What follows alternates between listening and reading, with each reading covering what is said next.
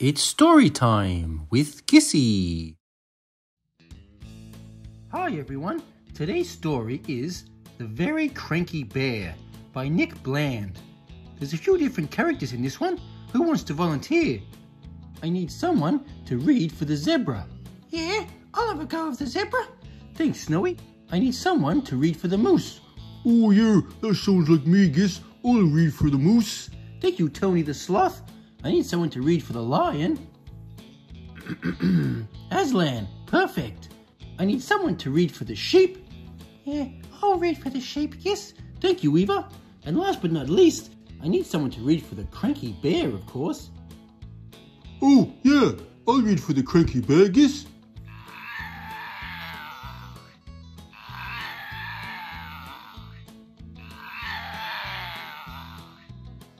Ooh, hang on, Mr. Underpants. It looks like that fella also wants to read for the cranky bear.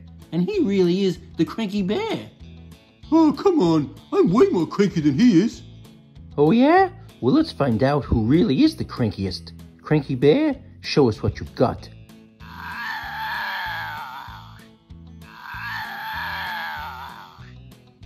Yeah, that's pretty cranky. Good. Mr. Underpants, show us what you got. Oh, I'm so cranky. Grrr, cranky. Yeah, I don't know, man. That's not really working for me. Anything else? Hey, Aslan, we ought to hit him with the emoji gun.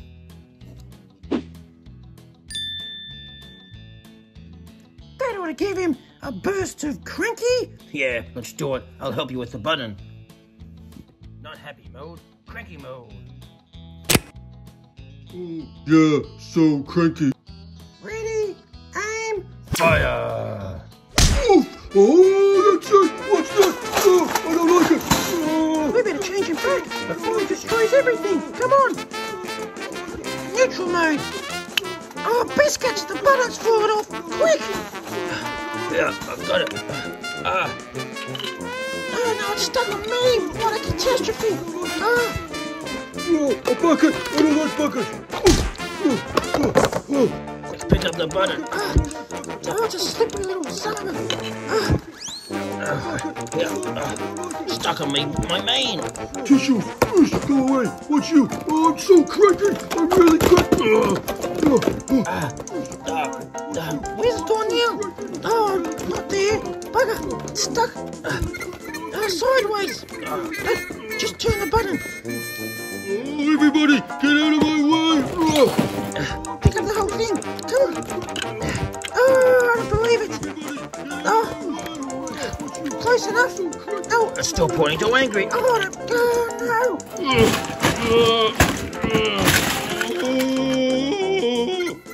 There, that's it.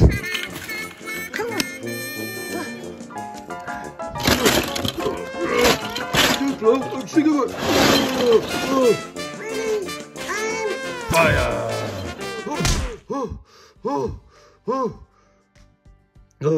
I don't know what came over me. Oh, bravo! That's it. You've got the gig, Mr. Underpants. Perfect. Sorry, Cranky Bear.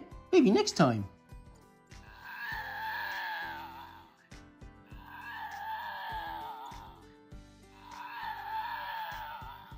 Okay, thanks, Giss. I better clean up a bit first, though. There, all done. Thanks for your help, you two. It's the least we could do. Okay, let's get this show on the road. In the jingle-jangle-jungle, on a cold and rainy day, 4 little friends found a perfect place to play. Moose had marvelous antlers and Lion a golden mane. Zebra had fantastic stripes and Sheep, well, Sheep was plain.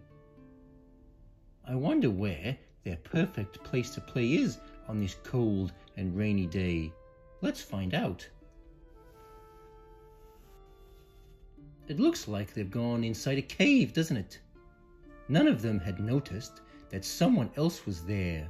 Sleeping in that cave was a very cranky bear. Roar! Went the cranky bear. Roar, roar, roar! He gnashed his teeth and stomped his feet and chased them out the door. So, in the jingle-jangle-jungle, on a cold and rainy day, 4 little friends had nowhere warm to play. Wait a minute, said Zebra, as she scratched her furry chin. Maybe if we cheered him up, he'd let us come back in. If I did not have stripes, said Zebra, I'd be cranky too. We should give that bear some stripes. That's what we should do. Stripes are silly, Moose complained, especially on a bear. My antlers always cheer me up. Let's give that bear a pair. No, no, no, no, said Lion. Antlers are a bore. A golden mane like mine, he said, would cheer him up for sure. So Zebra fetched a tin of mud, and Lion some grass of gold. Moose got 2 big branches, and Sheep, well, Sheep got cold. Poor Sheep standing there, out in the rain. Sheep was getting worried. They've been eaten up for sure. And then, from in the cave, there came a very cranky roar. Zebra, Lion, and Moose ran out, and Bear was right behind them. They hid behind the bushes, where they hoped he wouldn't find them. Why is he still cranky? He's got antlers, stripes, and mane. Before we gave him those, Lion said, he looked so very plain. As Bear stormed back inside the cave, he turned and roared at Sheep. All I really want, he said, is a quiet place to sleep.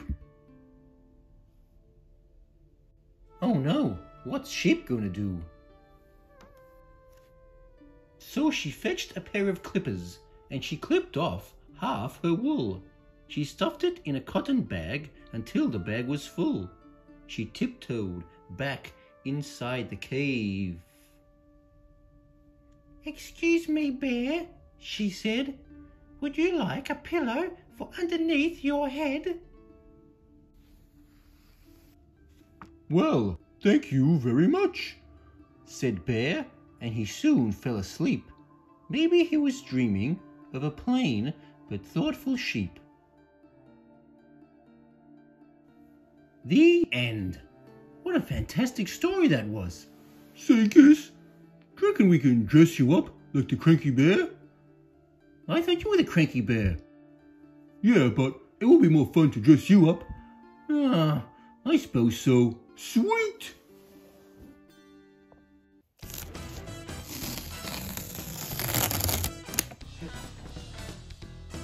Yoink. There we go, Giss. Perfect.